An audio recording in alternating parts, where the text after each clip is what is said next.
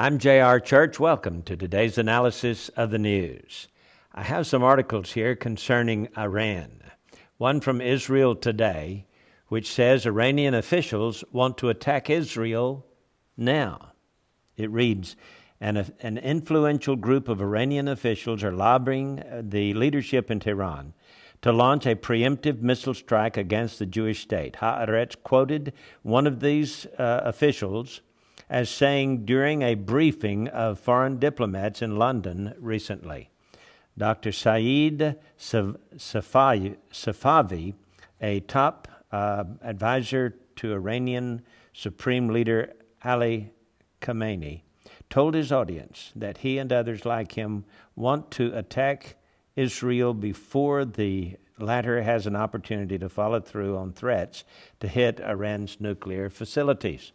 He said that Israel's insistence on keeping the military option for dealing with Iran's nukes on the table had bolstered the preemptive strike argument, but that Khamenei had yet to adopt it as official policy. So there are leaders in Iran wanting Iran to attack Israel now, like this month. At the same time, however, from another article here from Debka Files, an Israeli intelligence report, says that U.S. intelligence believes that Iran will be able to build its first nuclear bomb by February, just a few months away.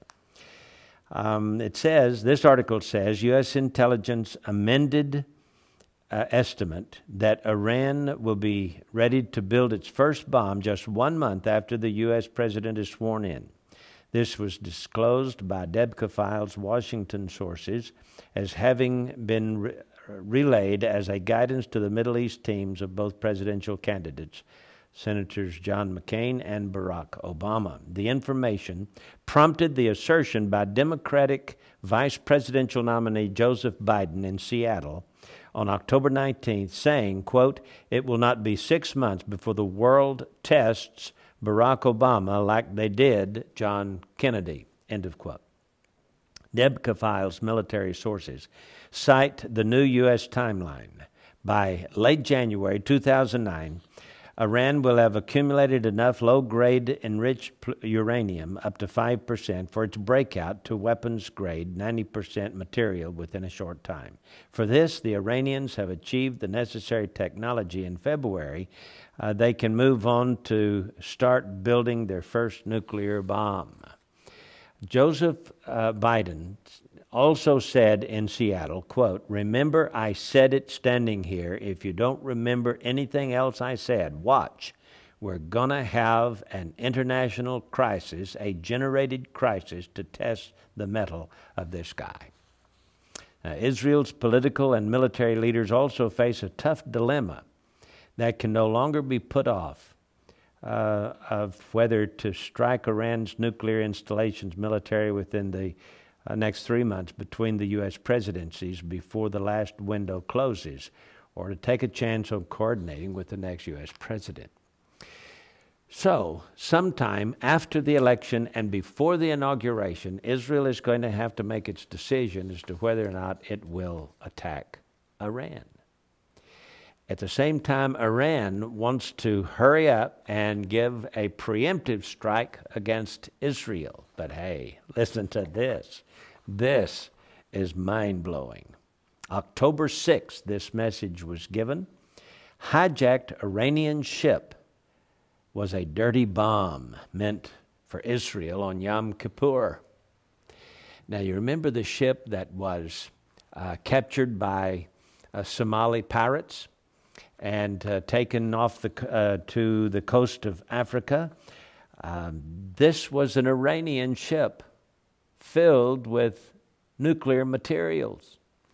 And here's what the article says. On August 21st, 2008, the MV Iran Defiant, a huge ship, a dead weight of 44,458 pounds, bulk carrier, was heading toward the Suez Canal.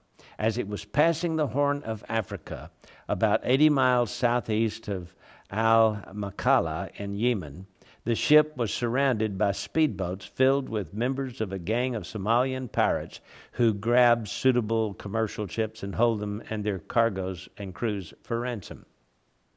The captain was defenseless against the 40 pirates armed with AK-47s and rocket-propelled grenades blocking his passage. He had little choice other than to turn his ship over to them. What the pirates were not banking on, however, is that this was no ordinary ship. The MV Iran Dayant is owned and operated by the Islamic Republic of Iran Shipping Lines, a state-owned company run by the Iranian military that was sanctioned by the U.S. Department of Treasury on September 10th, shortly after the ship's hijacking. According to the U.S. government, the company regularly falsifies shipping documents in order to hide the identity of end users, uses generic terms to describe shipments to avoid attention of shipping authorities, and employs the use of cover entities to circumvent United Nations sanctions to facilitate weapons proliferation for the Iranian Ministry of Defense.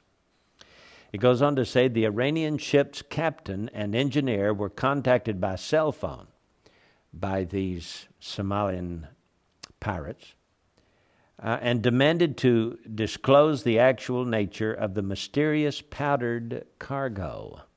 But the captain and his officers were very evasive. Initially, they said that the cargo contained crude oil. Dry powdered crude oil, not likely. But then claimed that it contained minerals. Following this initial rebuff, the pirates broke open one of the containers and discovered it to be filled with packets of what they said was a powdery, fine, sandy soil. Within a period of 3 days, those pirates who had boarded the ship and opened the cargo container with its gritty, sand-like contents all developed strange health complications, to include serious skin burns and loss of hair. And within 2 weeks, 16 of the pirates had subsequently died, either on the ship or on shore. So you can see that this cargo contains some kind of nuclear material. And then this paragraph says, she was an enormous, floating, dirty bomb, intended to detonate after exiting the Suez Canal at the eastern end of the Mediterranean and in proximity to the coastal cities of Israel. The entire cargo of radioactive sand obtained by Iran from China, the latter buys desperately needed oil from the farmer, and sealed in containers which, when the charges on the ship are set off after the crew took to the boats, will be blasted high into the air where prevailing winds would push the highly dangerous and radioactive cloud ashore. The ship was nothing more or less than the long-anticipated Iranian attack on Israel, not the expected rocket attacks which could be intercepted by the Israelis, but an even more deadly and unexpected attack by sea. So Iran was planning to attack Israel on Yom Kippur, October the 9th. But these Islamic pirates confiscated the ship thinking they were going to hold it for ransom. Turned out 16 of them have already died. Perhaps others will die, we don't know. But the ship, by the way, remains on shore and surrounded by United States ships and I think 6 other nations, and they're trying to keep the ship from its intended target, Israel. One of these days, Israel's going to have to come to grips with this Iran situation. And of course, at the same time, there's Syria, the Hezbollah, there's the Hamas in the south. Israel's the only nation who's facing so many enemies today. And it looks like the United States may turn its back on Israel after the presidential inauguration. I guess we'll just have to wait and see. The important thing is Iran is important to the fulfillment of Ezekiel chapter 38 and the battle of Gog and Magog. So we have Russia to the north of Israel now, pouring military supplies into Syria. We have Iran with its dirty bomb confiscated by pirates on the high seas. You see, God's in control. He can send some pirates to stop that dirty bomb that Iran planned to detonate off of Israel's shore. When the time is right, things will progress just as the Lord intends it to. I'm J.R. Church. Tune in again tomorrow afternoon for our analysis of the news.